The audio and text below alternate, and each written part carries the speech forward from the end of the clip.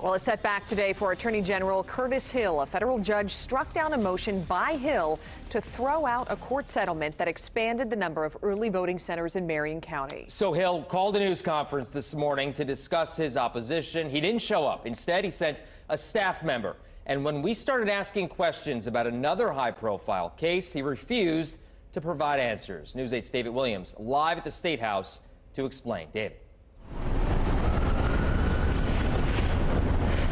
Today's news conference was called after a war of words erupted between him and fellow elected state official Connie Lawson. She's Indiana's Republican Secretary of State. Unfortunately, Hill wasn't available to comment on that or the sexual harassment allegations and investigations swirling around him. Indiana's Solicitor General Thomas Fisher was the one who spoke Thursday.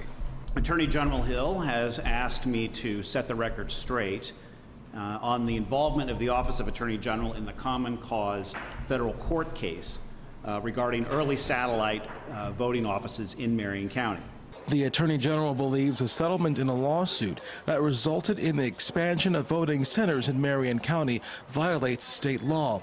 Republican Secretary of State Connie Lawson said yesterday in a statement, quote, "By his reckless action, the Attorney General has disrupted more than 18 months of productive bipartisan conversations. We were hoping to ask Hill himself to respond, but he didn't show up." Why is your boss Curtis Hill not here today? I'm the one that he thought had knowledge about the case, so that's why I'm asked to speak to you. Remember, Curtis Hill faces separate allegations from 4 women accusing Hill of sexual misconduct. Since then, 3 women have come forward publicly: Democratic Representative Mara Candelaria-Reardon and Gabrielle McElmore, who works for the Indiana Senate Democrats, as well as Nikki DeSilva, who works for the Senate Republican caucus. State leaders, including Governor Eric Holcomb and Secretary of State Lawson, call on Hill to resign.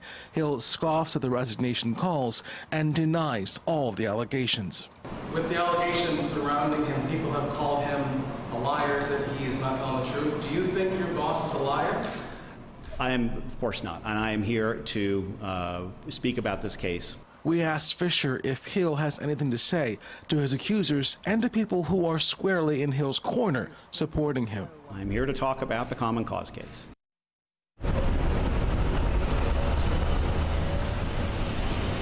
The Office of the Inspector General is conducting her own investigation into the allegations. As for the voting centers, we stopped by Secretary of State Connie Lawson's office to see if she had any comment about today's media briefing, but her press secretary, Ian Howard, told me that they had no comment today and stuck by the statement from last night. I'm David Williams, live at the State House, Wish TV, News 8.